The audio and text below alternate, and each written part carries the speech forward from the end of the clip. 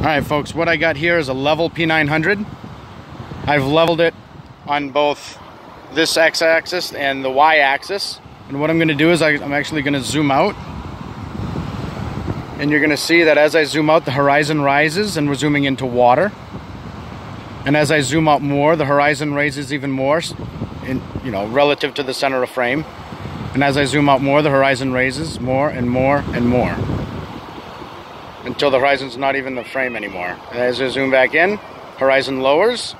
So there's two ways to raise the horizon. One is to ascend, and as you rise, the horizon rises with you, indicative of a surface that's rising with you, curving upwards. And the other way is to zoom out. If your visibility is diminished, then you can't see as far. So if there's upwards curvature, the further you can see, the horizon is going to be higher the further you can see, because it's curving upwards.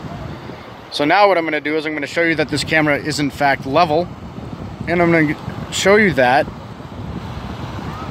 by actually loosening this, and I'm going to lower the camera, and you can see the plane there showing how the camera is not level, and I'm going to tilt it up.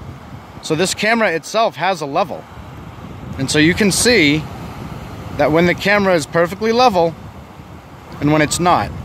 I can also tilt it this way and that way, and it'll tell me that my camera is not level. So we got a level camera on both axes, and we're zooming into water. And I've proved that the camera's level, and we're still zooming into water. So I don't know, if you want to say that if you're looking for proof of curvature, well, this is common sense, If you got a level camera and water's flat and I'm 5 feet above the water, I should never be able to zoom in on the horizon.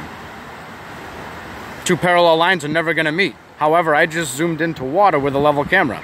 That means the water is curving up. The flat maps don't work, and there's no downwards curve. This is very simple. I love you guys.